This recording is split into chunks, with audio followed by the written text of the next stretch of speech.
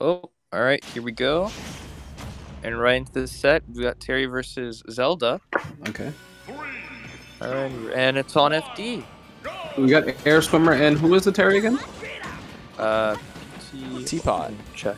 Teapot. Teapot. Okay, God bless. Okay. Wow. Okay. Yeah. Teapot getting really aggressive at the ledge. And you know, who do you think has the advantage in this matchup? It's hard to say, really. I've never really seen this matchup before. I would imagine Terry does, just because. I don't know. I would just think Terry wins by default, but you know, Zelda on the other hand can be kind of an annoyance. I'm not sure how Terry's moves interact with Phantom. If his attacks go through Phantom, then perhaps he might have the edge. It's really hard to say. Yeah. Yeah, I feel like right now Teapot has been taking a lot of chances getting out of the corner, and it's been working out. It's been working out so far. Because he hasn't really gotten ledge trap yet. So, but now we're at pretty much even percents, and yeah. Nice kill. Yeah, in those scramble situations, Terry is usually really dangerous. He has a lot of like really herky-jerky fast buttons, and the auto turn really helps him in those type of situations. Ooh, I think that's where it's gonna hurt when Terry's quote-unquote twinkle toes interact with the Phantom at the edge. That's where it gets difficult. Yeah, and that's something that's pretty repeatable. So something to look out for when he's recovering now. So let's see what happens. Yeah, and good stuff by Airswimmer, staying patient on block. You know, you see a lot of players get a little bit impatient when Terry tries to do that on block, and you don't really get the punish that they want to.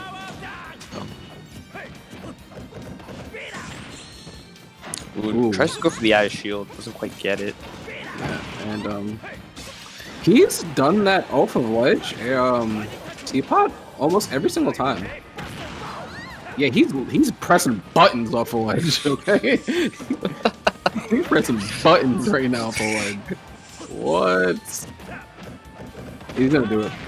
Yeah. Yeah. Yeah, he's gonna do it, man.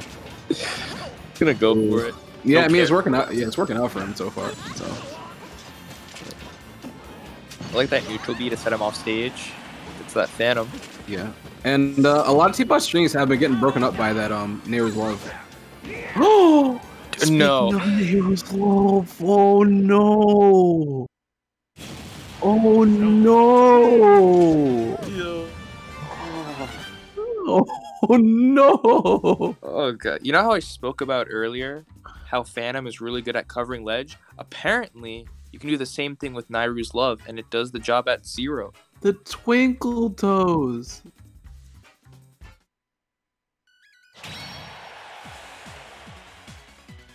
That's what I like to call twinkle toes getting sold out.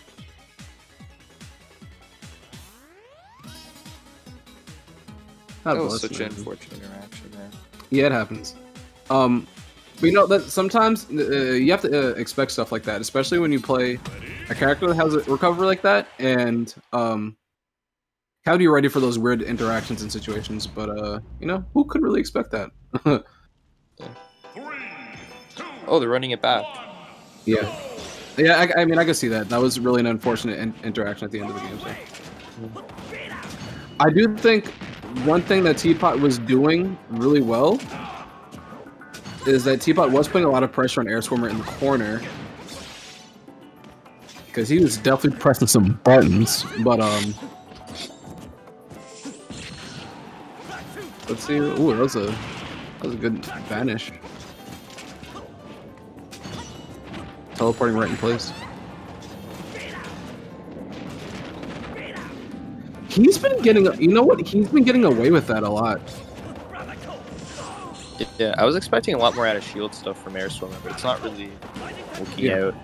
Teapot is kind of just like matching on hit. Yeah, I'm really waiting for Airswimmer to punish that really hard out of the corner, because he's been going for that power dunk almost every single time out of the corner. I'm just waiting for him, the Airswimmer, to do something about it.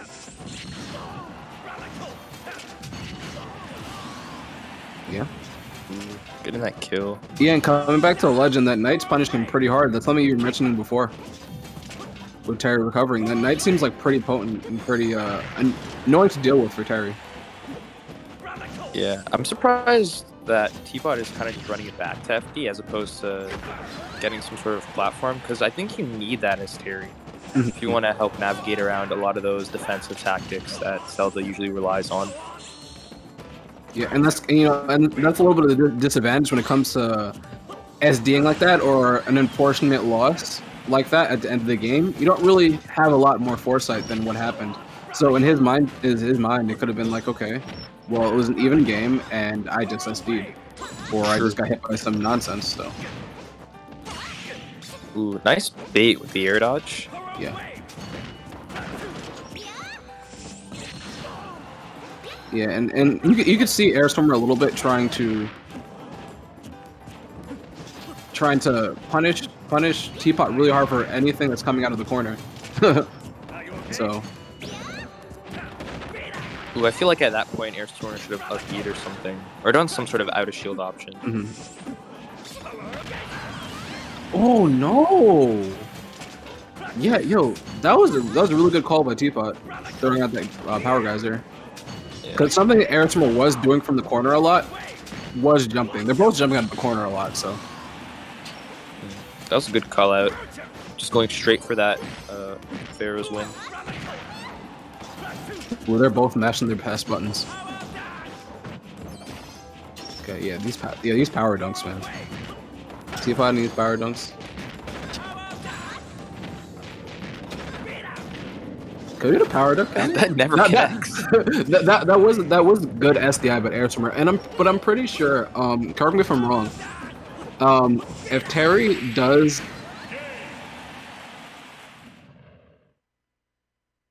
Well, forget what I was saying. Well, Teapot takes game 2. I want to say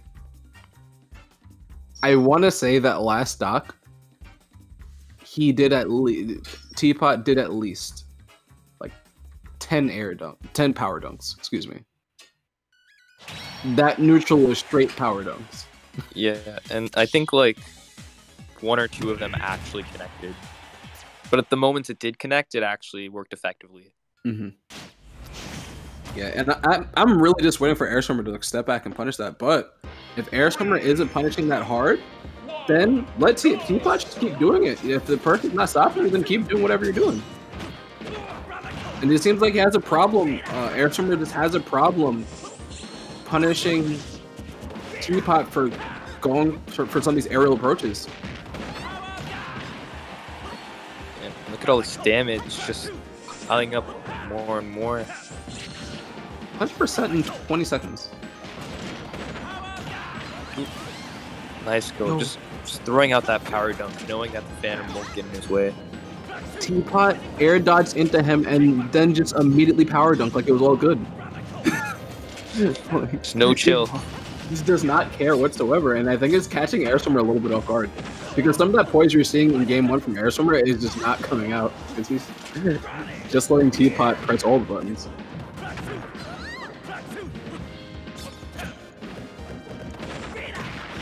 Yeah. What can Airswimmer do about that on shield? Just a lot of good shield pressure overall.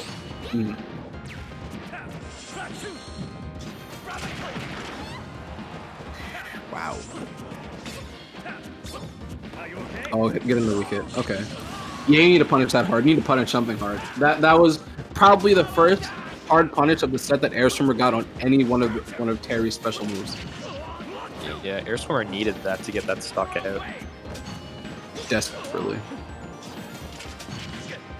So let's see if Airswimmer can pull this back, because, you know, Teapot has been kind of having their way.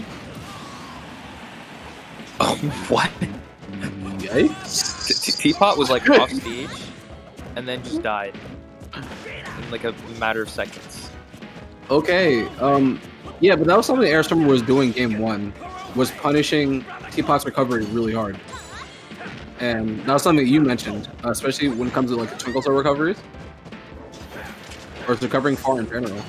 Yeah, something that Terry can struggle with. I think that's like the benefit in this matchup. It's like if you can cover horizontal recoveries with the Phantom Knight, And you can cover a lot of those like vertical recoveries, like power dunk, with either shield, add a shield, Nairu's Love, or you can do. Sometimes you can just shield and then get like a jab out. And there's nothing really much you can do from Terry's part. It's a very scary scenario when you're off stage. And Airswimmer for the first time all set, punishing Teapot, going for a power dunk.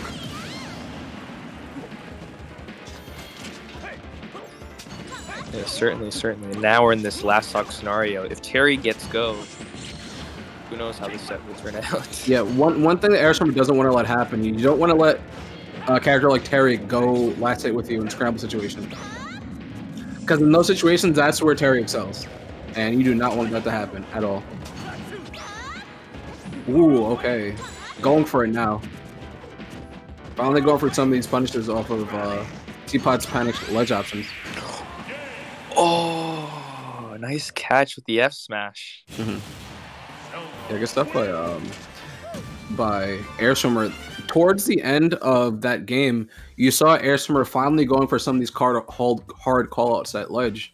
Where you saw for most of the set, Teapot was kind of just getting out of the corner for free. And the last two stocks of that game, you saw Airswimmer actually punish the ledge options fairly hard in those last two stock situations. And, you know, good stuff by Airswimmer.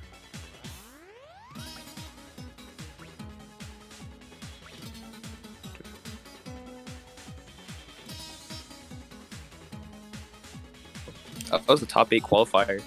That was the top 8 qualifier. God bless. Oh, wow. What do we have next on deck? I think we have Mocho versus Superfire. Who? Greninja versus Wario, I think. Yeah. Okay. Oh man, those power ducks were killing me. Those were